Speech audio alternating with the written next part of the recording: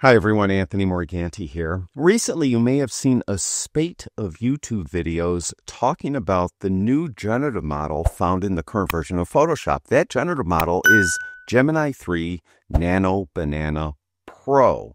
In those videos, people are demonstrating all the great features of this new generative model. But one thing I haven't seen demonstrated is how well this generative model does at restoring old photos. So, in today's video, I'm going to show you how it's done. Now, my main complaint with AI photo restoration is that often it will change the way the people look in the photo, so much so that it often doesn't even look like that person. Well, I found that Nano Banana Pro does a really good job. For example, I have this image here. It's obviously a very old image. I want to restore it. So the first step is I need to select everything. So just hit Command A or Control A on your computer so that you have the entire image selected. When you do that, on the contextual taskbar, you'll have a generative fill button. Click on that.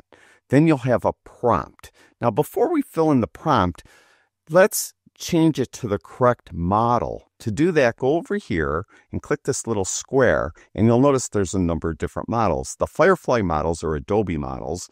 Then it has some partner models. There's Flux Context Pro. There's Gemini 3. This is the new one, the one I'm talking about. And there's Gemini 2.5. So make sure that you're using Gemini 3 with Nano Banana Pro. So we're choosing that one. Now, the prompt I suggest you use, because I've experimented with different prompts, is repair, restore, and remove yellow color cast. That's it. I found that with that prompt, it has almost always done a perfect job. So let's just click generate, and you'll notice then it has to do what it does, and it will restore this photo. Now, if you are familiar with the generative features in Photoshop, you know that the Photoshop Firefly generative features gives you 3 variations. Well, with any of the partner models, you won't get 3 variations. You'll get just a single variation. So if it doesn't do a good job this time, you'd have to do it again.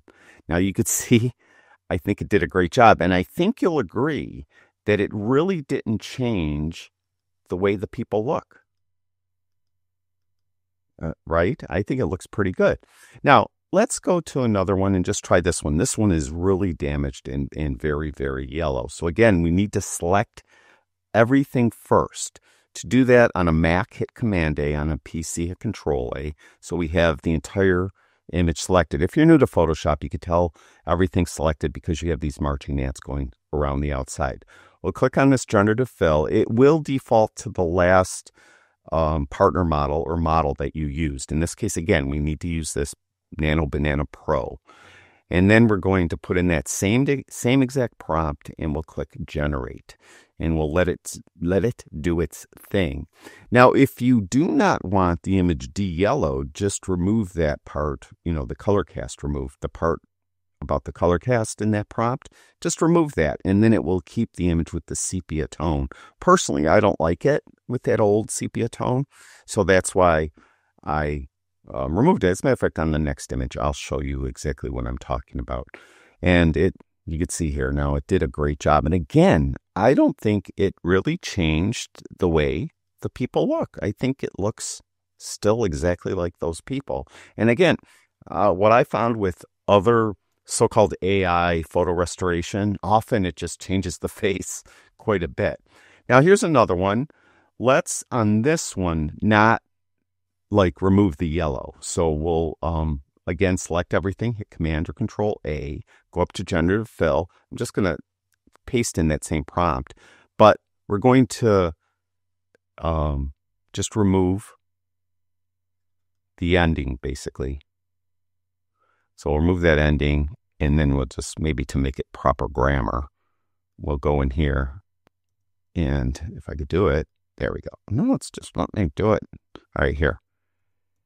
There, we'll move that comma and we'll put an and. All right, repair and restore, and just click generate. Now, you'll see that it will repair and restore it, but it will leave that yellow color cast, but that's okay. And then I'm going to show you what happens if you try to colorize it. I've found that often if I've tried to colorize an old image, then it will change it quite a bit. Like I tried it on this image before and it changed his hat. So in those instances, if you're going to colorize, I believe that's when you'll see the most difference. Now you could see here what it did. It still repaired the damage and restored it to a point. It just didn't remove that yellow color cast. So let's go back. I'll undo that, or I'll just turn off that layer. We're on the original layer again. Let's go and select everything again by hitting Command or Control A, go to Generative Fill, and just let me show you with the original prompt, repair, restore, and remove yellow color cast. I just want to show you what this looks like. All right. And then I'll show you what happens when we colorize it. So, and then I'm going to show you, we're going to do it on an old color photo as well. It will restore old color images. So it does a good job there, but we'll let it do its thing. I just want to show you why, personally, I think it's better when you remove the yellow color cast. To me, it just looks better. So there it is.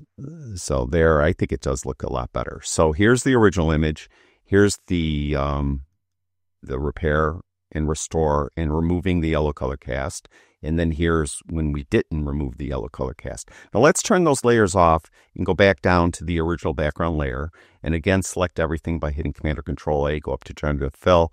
We'll type in repair, restore, and colorize this. Oh, we don't even have to write anything else. Just repair, restore, and colorize, and click Generate.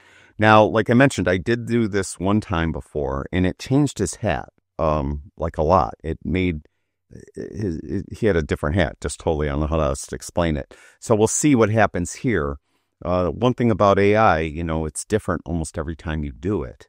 So that's a good thing, I guess. If you don't get the results you want the first time, you could try it again. You might get better results. But it's bad in that sometimes it will substantially change something. And here again, it changed his hat. Maybe not as drastically as it did when I tried it the first time, but it did change his hat. So if you're going for more historical accuracy, you may want to be careful colorizing an image. But in this case, I think it actually does look pretty good. And in my opinion, it does still look like the people. And the dog looks like the dog. That hasn't changed much either. The dog maybe changed a little bit. But anyway, I thought it did a pretty good job. Now, I mentioned that if you do have a color photo, here's an old damaged color photo, that it will do that as well. So again, we're going to select everything by hitting Command or Control A, go to Generative Fill, and then put in that same original prompt I've been using all along, repair, restore, and remove yellow color cast, and click Generate. And you'll notice I tried this once on this image, and it looked great. It looked like it really looked like a regular old color photograph that wasn't, that old and wasn't damaged, and it looked pretty good. So again, not sure what we're going to get this time. But if it didn't look right, I just have to turn that layer off or throw it in the garbage and then go on that original background layer and try again. So here, in this case, it looks more like a digital image now. But if I didn't like it for any reason, I could turn it off, click back onto the background layer, and then try it again, or just drag this layer into the garbage. But I think that looks pretty cool.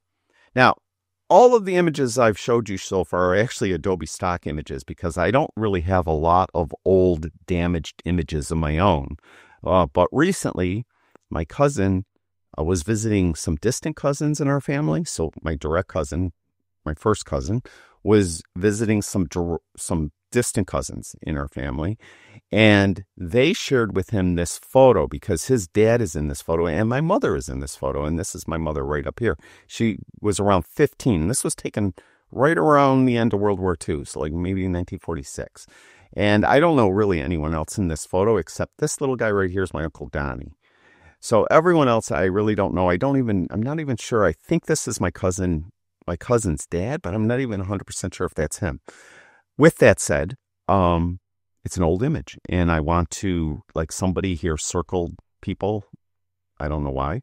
Now, select everything, Command or Control A, generative fill, same prompt we've been using all along, and click Generate. A couple things I want to show you, though, really quickly, is I didn't even have to tell it to remove the circles. It's going to remove those.